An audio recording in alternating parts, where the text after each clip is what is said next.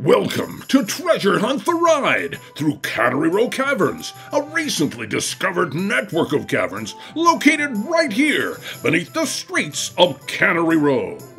These caves are believed to be the hideout of the infamous pirate Captain Hypolite Bouchard, who led a large, stinky band of Buccaneers to sack the town of Monterey and kidnap Molina, the town drunk.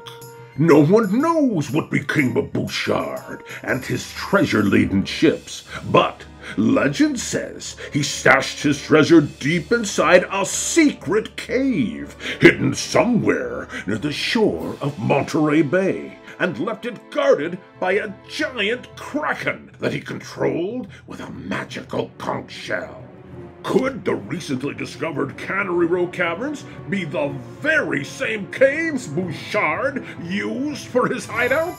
We need guests just like you who value adventure and fun more than safety to help us solve this mystery and maybe, just maybe, find Bouchard's lost treasure.